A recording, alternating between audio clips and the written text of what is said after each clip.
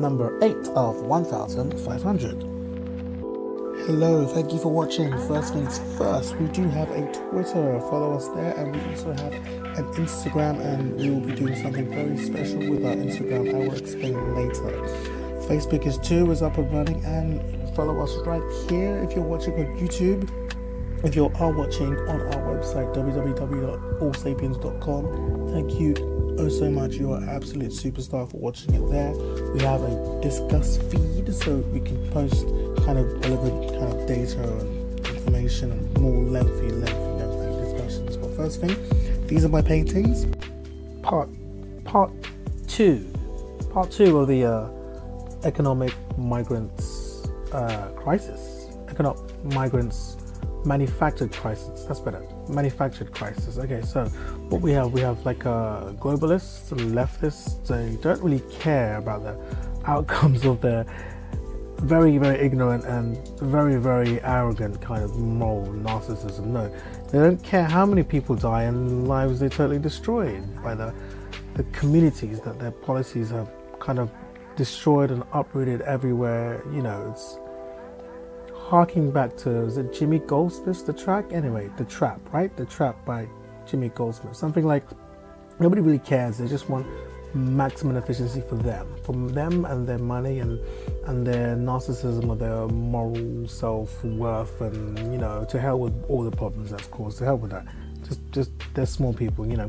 The main political force in a democracy should be the society, right? In any democracy, in any society, the main political force should be the majority of the passive people, right? But it's disproportionately the middle and upper class with a god complex, right? That's completely out of whack. It's inverted. It's not on track for any sort of optimal, worthwhile eudaimonia kind of human flourishing of the whole. You know, it should be democracy, society, the majority of the mostly apathetic polity, right? You know, but you know, the people who have sufficient financial resources to be idealistic, right? When you're wealthy, you can afford to pay higher taxes and live in rich communities, completely just away from the things you preach, you know. So like where crime isn't really an issue, you know, and like you can ignore slipping educational standards since you can send your children to private schools, right? This is the classic let them eat cake scenario, right? Where wealthy confuse their own circumstances and their own interests with circumstances of the rest of the population. No, that's not on. No. So like, here's another thing. Okay, so like talented, skilled workers jettison their locally necessary jobs, and they wind up in Parisian banlieues, prime targets for radicalization, whether Islamic or not. Or they leave for London with its freer labour market, only to work as toilet attendants, you know, living off tips because they don't have any papers, you know, living in Deptford where their children are at high risk of joining gangs, and these are the lucky ones who survived the treacherous journey through Africa and the Mediterranean and across Europe as well, across mainland Europe. So like, Africa is doomed if Europe keeps enticing its young like this. It's about incentives, okay? People tend to forget the economics and lead with their ill thought out altruism, which is, you know, it's not real altruism if it's all about yourself, okay? So forgetting that the road to hell can be, and often isn't, usually always is, paved with good intentions, right? But it's the road to hell nevertheless. So this is becoming more and more acute in the internet age, because every information is always on. It's always on. So everyone around us, everyone around the world is constantly connected to the wealthy world. So it's like, I'll tell you what, so like, okay, so and with images and bling and celebrity and lifestyles and Instagram and those dreams of a better, more equitable life, it seems that much closer and that much attainable when you can just access it from your pocket 24/7. This is not to mention the irreversible damage that mass migration does to the welcoming country, right? Effectively creating mini nations, otherwise known as ghettos. Ghettos within previously stable countries. You see the difference in policy between say Malmo and Taipei, right? Malmo and Taipei. So in significantly multi-ethnic liberal democracies, people vote by tribe.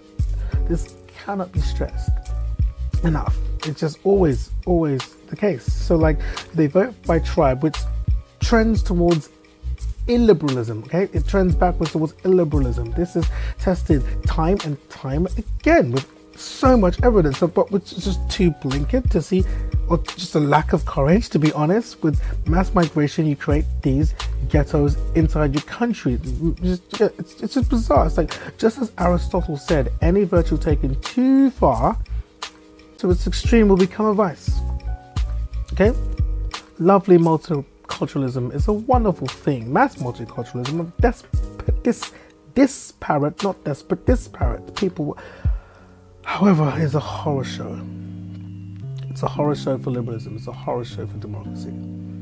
And you see the discrepancy between the people it affects, who are concerned, and the people it doesn't affect. You have absolutely no concern. But that's the arrogance. That's the ignorance. So it does trend towards illiberalism, you know, because of the need to carefully manage everyone's delicate sensibilities, right?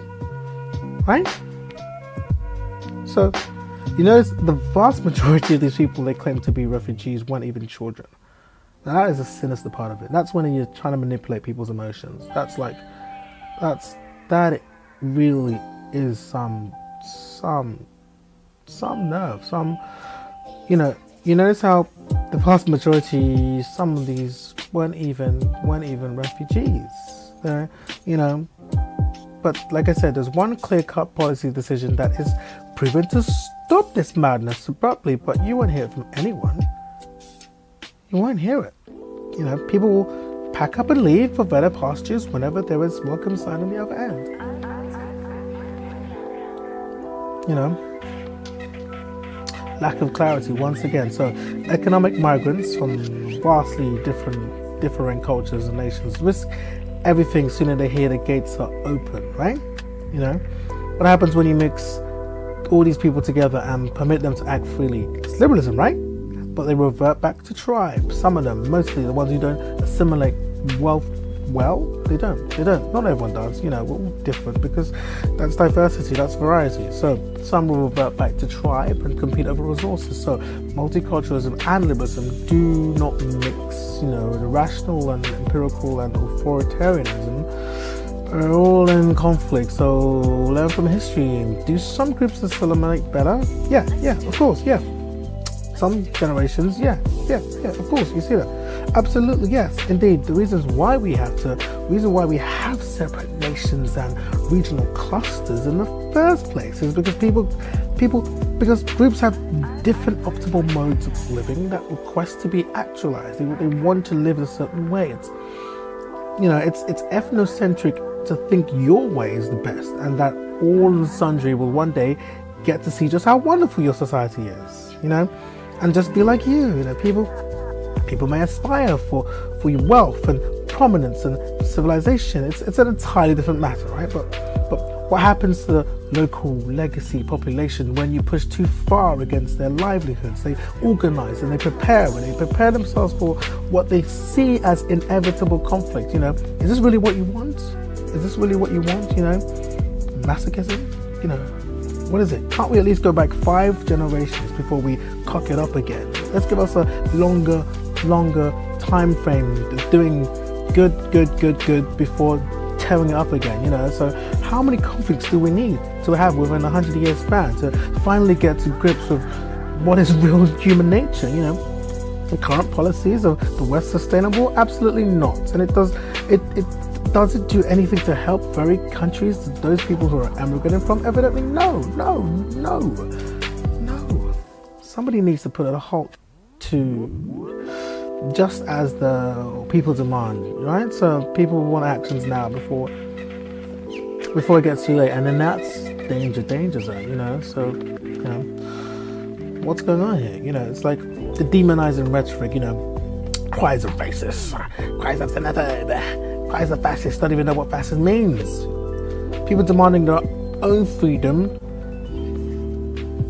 No, that's not fascism. To demand you be free and exercise your will just like they be free and do theirs. So, we all like each other. We just want to respect each other. Idiots talking about things they don't understand, right? Just aping norms and customs from people they think are superior. Nonsense. I'm not having any of that. You know, as if the political spectrum ever meant anything besides, you know, respect for people's livelihoods. You know, I'm not having that. Time to start loving your citizens and your fellow citizens all around the world. You love Japan, you love Korea, you love Taiwan, you love Israel, you love Switzerland, you love Norway, you love Denmark, you love Poland, you love Czech Republic, and you love Hungary. You love everyone, right? And you won't have much of a country left in a couple of generations' time if you don't actually think things clearly and carefully with clarity. You know, logically, with all the evidence we know. Don't just use belief and your own new, weird, twisted, kind of creepy religion to hide the fact that you're not actually thinking. No, you're not. No, you're not.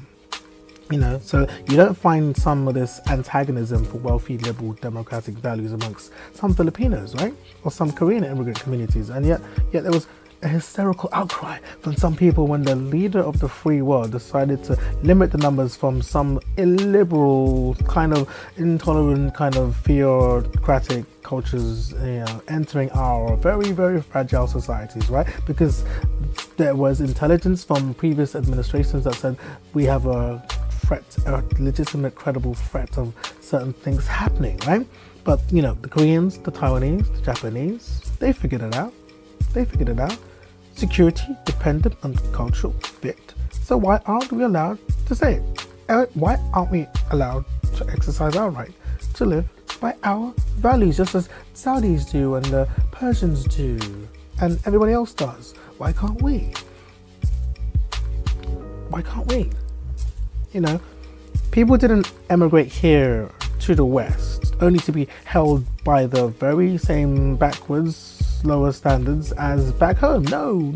We actually like the West. We have citizens in our own countries after 3 generations who are kind of regressing back to a kind of third world kind of mean that their ancestors would never have stood for, because the ancestors preferred it in the West. They wanted to live like us. They wanted to live like us. They wanted to be like the rest, you know, because we haven't held them to the same standards that we have us. We haven't held them accountable. We're not looking at them as if they are brothers and our family. No, we're trying to other them and say, you can do what you want, you know, you have a separate society, we'll segregate you, we'll ghettoize you, you know, have your own little laws, you know, that's not for us. Well, you can stay with us just so like it makes us feel good and like we kind of control you if you want, you know.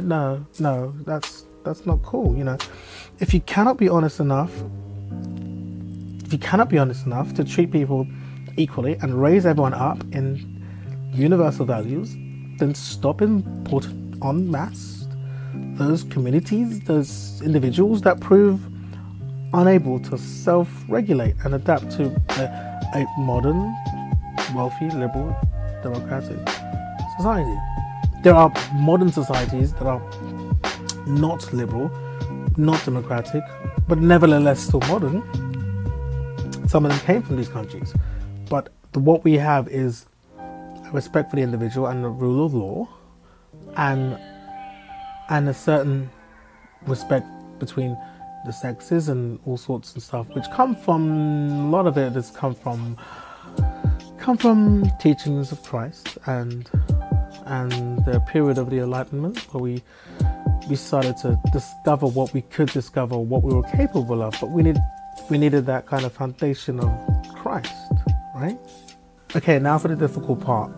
That was difficult, but this is difficult in another way.